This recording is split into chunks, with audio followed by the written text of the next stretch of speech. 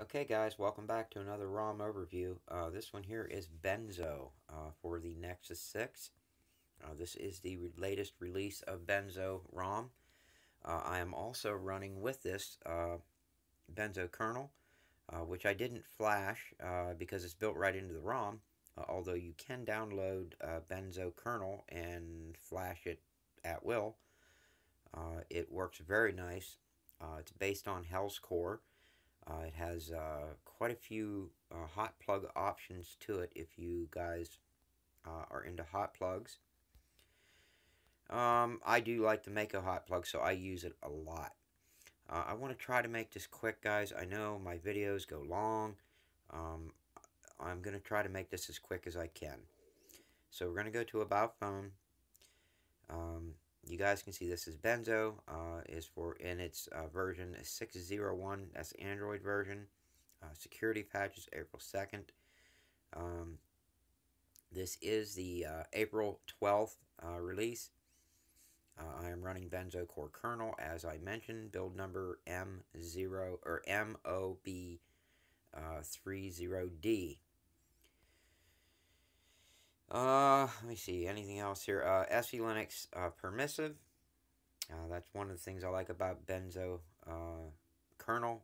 Just like the Hell's Core, you can flash the Hell's Core permissive. That's what I like. There are a couple apps that I run that needs that permissive kernel, so it really works out nice. Sue, this is the version that comes with it.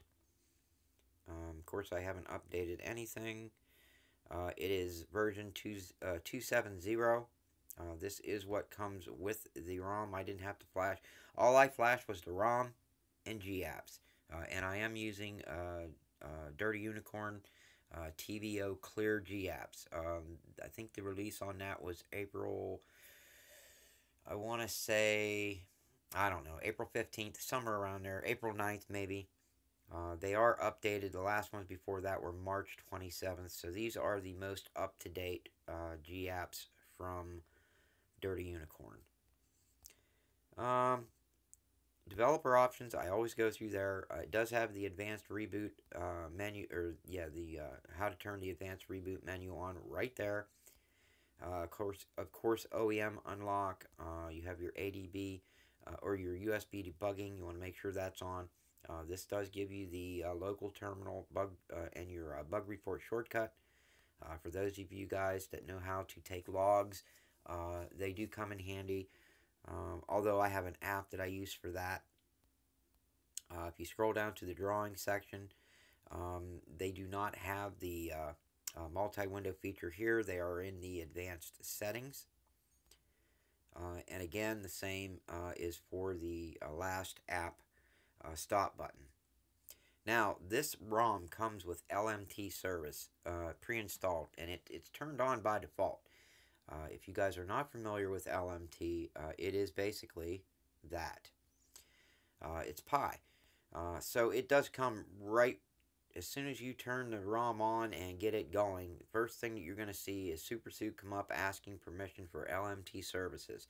I remember using this clean back when I was on my Nexus or on my Note 2. Was the first I was introduced to LMT. It's awesome. It works. This is security. You have your unknown sources. Make sure that is turned on. And of course you have pinning at the bottom, your screen pinning. I'm going to skip over a lot of this because it's just pretty much the same. You do have a kernel manager in this because it has its own kernel built in, Benzo kernel, which is what I'm speaking of. There are a lot of options you can go with that. Your basic CPU, you can go all the way up to your max 2649 megahertz. And you can drop all the way down to 35 megahertz, which is how I set mine up. With a conservative governor, I use that along with the Mako hot plug, which is all the way down at the bottom. I'll show you guys the hot plugs. You have your MP Decision IntelliPlug. Then you have the Blue plug from Blue Kernel, MSM hot plug. Next up is Mako, which is what I am using. Those are my settings. If you guys want to use Mako and have it work, put your settings exactly to this.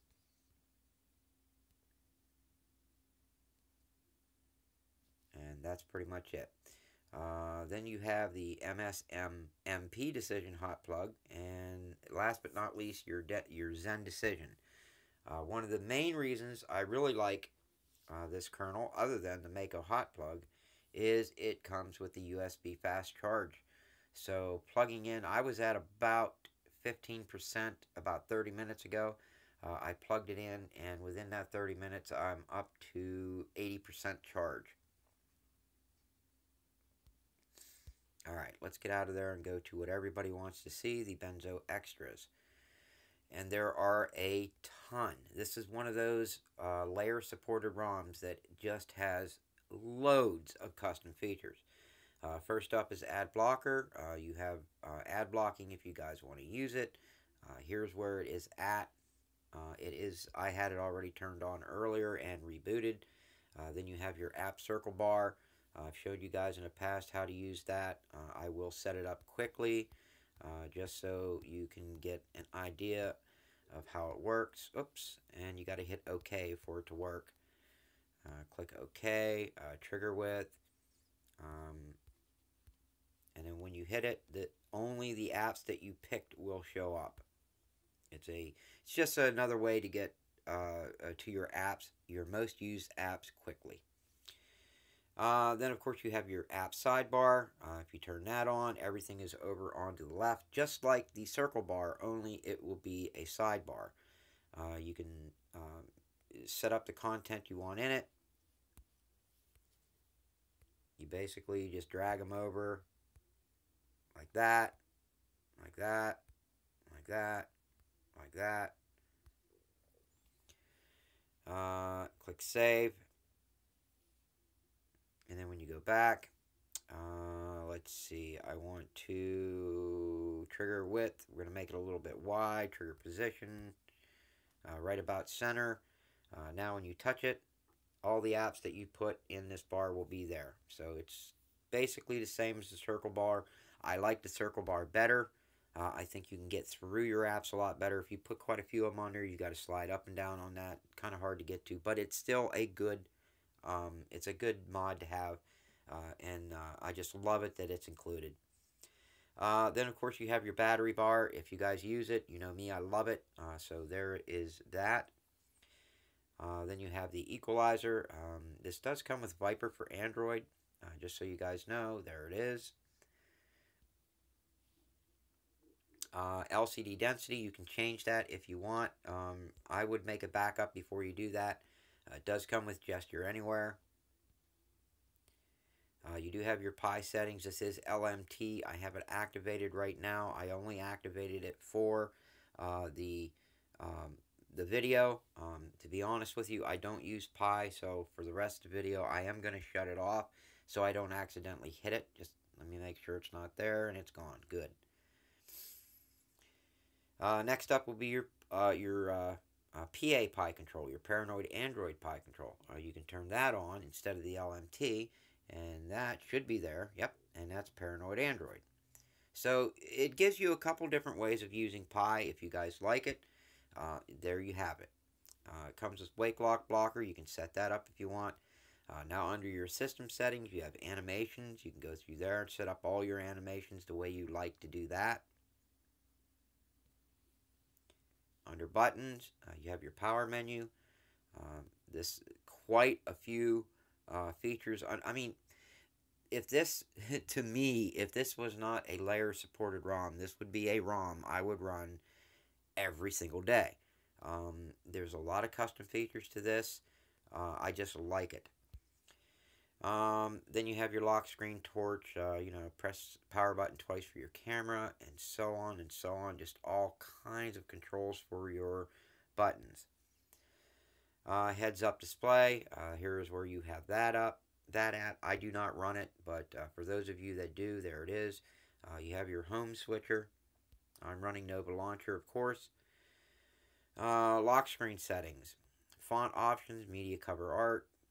You have your key guard, status bar clock, all that is there. Blur settings if you guys like to use the blur settings. And then, of course, you have your lock screen alpha and bouncer options. Underneath that are your weather options. you can go to the display options. That's the options for that. Then your, of course, your local settings.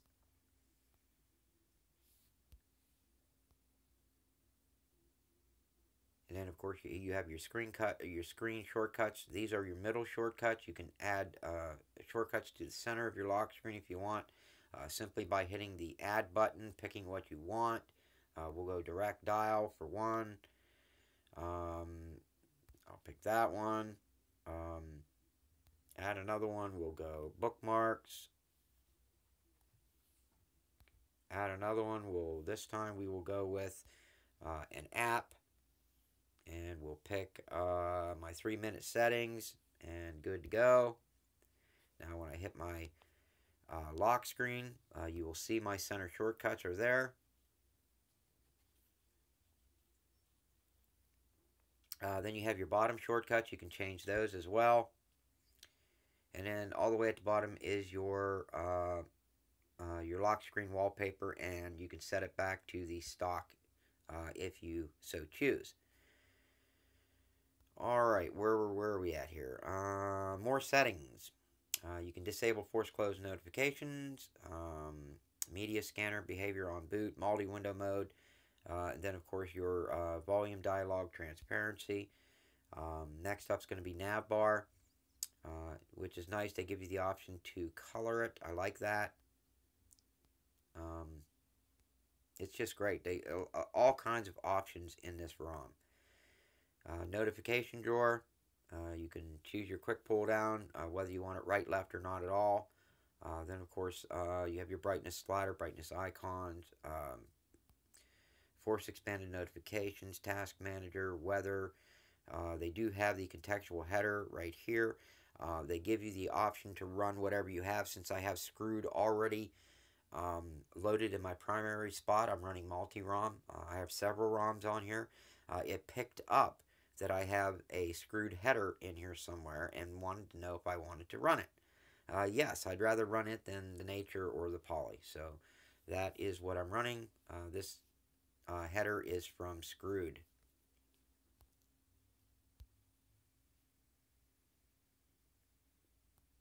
Under quick settings, you have your quick tiles. This is where you can pick and choose. As you can see, I've got a lot of mine already chosen. And that is what I didn't choose. So Benzo puts a lot of things to choose from here. A lot of options. You know me, I love my options. Enable QS, your addition icon, enlarge first row. You got to be careful. Show 4 tiles per row. That's on by default, unless you guys like that.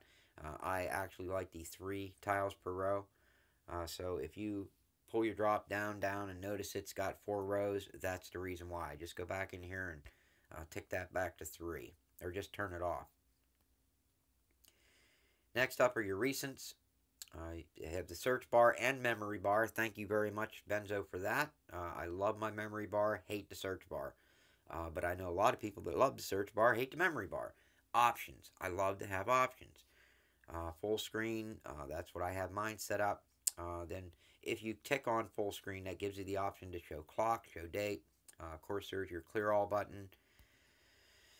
Clear all tasks, and then you can set it up to where you want the button at. I have mine at the bottom left. They do have an Omni switch on here and slim recents, and you can set up your slim recents down here at the bottom. This cold is killing me. I can't wait till this thing is gone. Last but not least are your status bar settings. Of course, you have battery. I have mine hidden because I am running the 3-minute mod. Benzo ROM logo, which is really cool. So you know me, if they have a logo, I am absolutely going to run it, and they give you the option to color it. Then you have your brightness control, breathing notifications, carrier label. I think I do have a carrier label. Let me check my lock screen. I think it should say Benzo. Yeah, Benzo 601. Clock and date. I do have it colored for some reason. It's not staying colored. So what I'm going to do is I'm going to turn that off, Turn it back on. There it is, colored. And I have the alignment centered, AM, PM under normal, date under normal. You guys can set it up however you like. Network and trafficking, if you guys want to have that in there. I just chose not to put it in this time, but that's where you would set that up at. Status bar icons, this is where you can pick and choose what you even want to show. Let's see, I don't want cast, do not disturb, Ethernet. Let's see, work profile, VPN, or wired headset. Then, of course, we have the temperature. The only thing I'd like is if they would have that colored, but I'm just glad at least that it's there.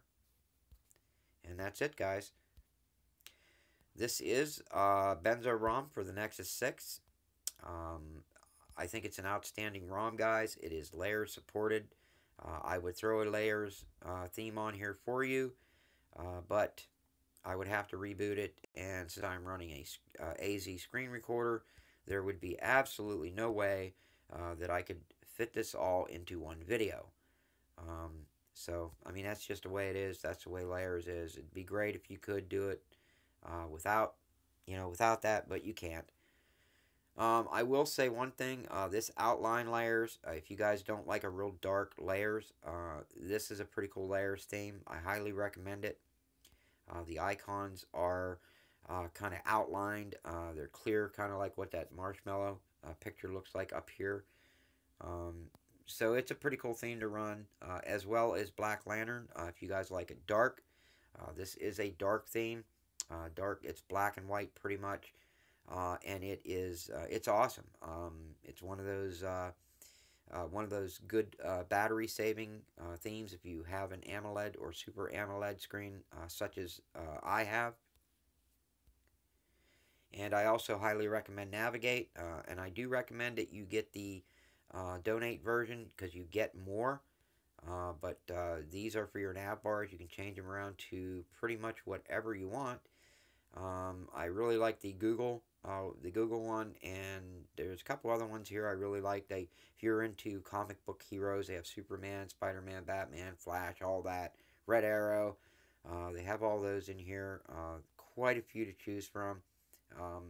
And even the free version has a ton of nav bar options to choose from. So I highly recommend that one too. Alright guys, I think I'm done. Again, this is Benzo ROM. This is the latest version, middle April release.